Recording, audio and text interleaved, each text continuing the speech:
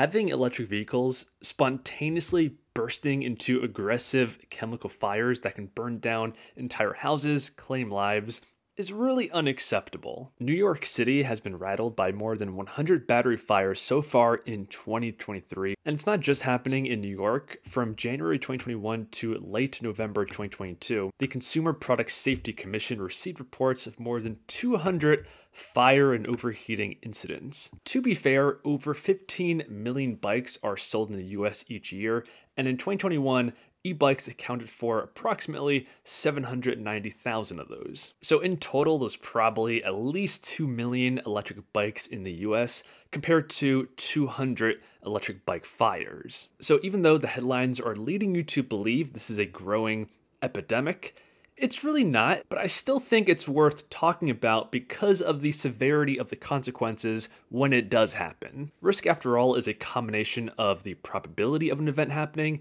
and the severity of the consequences.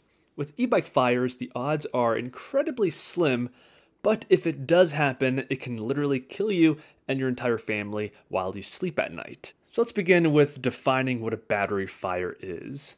A lithium-ion battery is flammable because lithium is highly reactive. According to my research, if lithium is in a fine enough powder, it can spontaneously combust when exposed to oxygen. Water can also make lithium catch fire, and when you combine that with the fact that batteries have metal oxides within them, that means that this fire can become a self-sustaining chemical reaction even underwater. Here's a video I came across of a guy throwing his battery into a pool in the hopes of quelling the fire, and it doesn't work. And that's why you need a special chemical fire extinguisher to have a chance at containing these. You might have seen in some news stories that Teslas, when they occasionally catch on fire, they can burn for potentially a day plus as they slowly go through all of their self-sustaining chemical fuel. This is known as thermal runaway, where the heat from one battery cell malfunctioning can cause the cell next to it to reach that critical temperature, burn, raise the temperature even more, and have that runaway process continue throughout every cell in the battery. But let's back up a little bit. Batteries are not supposed to catch fire to begin with. In fact, they are specifically designed to avoid this eventuality. And that's why, even though lithium is highly combustible, battery fires are extremely rare. So the question here is, in those rare instances, what is it that causes the battery to fail so catastrophically? So here's the list of potential causes.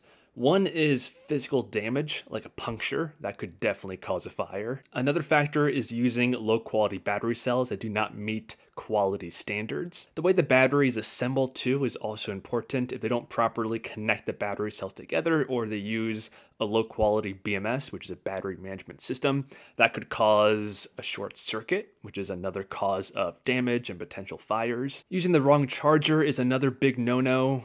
Overcharging could potentially be an issue with low quality batteries. And finally, exposing the battery to extreme temperatures, both on the high end, the low end, and wet conditions. Now, hopefully you noticed a trend here in these risk factors. They mostly revolve around low quality, sketchy batteries. And I think that's why we see e-bikes in particular catch fire more often than, say, smartphones, even though the battery chemistry is the same. Companies like Samsung and Apple do not cheap out when it comes to their batteries. Most of the time, there was one instance where Samsung had an issue with exploding phones. So it definitely can happen, but with e-bikes, people like to build their own system, and because the battery is so large and expensive, the temptation to cheap out is very strong. So what can you do to mitigate the risk of this happening? As you can probably deduct from the previous risk factors, the number one actionable thing you can do is to avoid cheap, often Chinese, no-name batteries. So due to this, I would strongly avoid going on Alibaba and buying the cheapest battery you can find. And this is especially true if they're not listing clearly the brand of the batteries they're using. You want to see Samsung, LG, Monocell. Those are known high-quality battery cell providers. And in addition to that, you want to see a UL certification on the battery. This means the battery and the factory reaches some level of internationally recognized quality control. But from my research, most batteries on Alibaba lack both of these things. Now, once you own the battery, the way you treat it is very important to both prolong its useful lifespan, which is important if you just spent a lot of money on a quality battery, as well as reduce the risk of problems forming in the future. So basic battery care procedure includes storing the battery in a dry, temperate location. Definitely avoid charging the battery in direct sunlight or when it's just generally hot. And same thing goes for when it's below freezing. Don't charge a battery when it's frozen solid. Always use the proper charger. Don't charge the battery to 100% every time. If you can help it, charge to 80%. That helps to reduce the stress on the battery. And in the same vein, don't fully discharge the battery. Keep at least 20% in the tank. I also recommend to only charge the battery while you can supervise it. So don't plug in your bike and go to bed or leave the house or anything like that. To further reduce the risk, you can charge the battery in a safe location. This can be outside or even in one of those fireproof battery bags. I'll go ahead and leave the one I use linked below the video. It fits most e-bike batteries, but I've also seen people charge their batteries in a grill or a fireplace, something that is designed to control flames. Now, I do want to mention that damage can slowly accumulate over time while you ride the bike.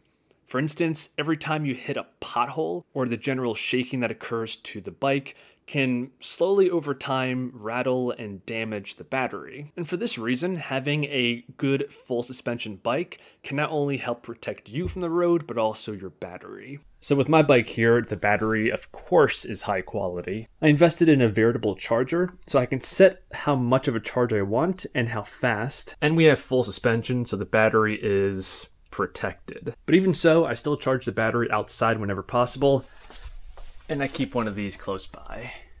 So to wrap up this video, there's really nothing to be overly concerned about as long as you buy a quality battery and you know the basics of battery care. So don't let the battery get wet, leave it out in extreme heat, physically damage it in any way, and you should be fine.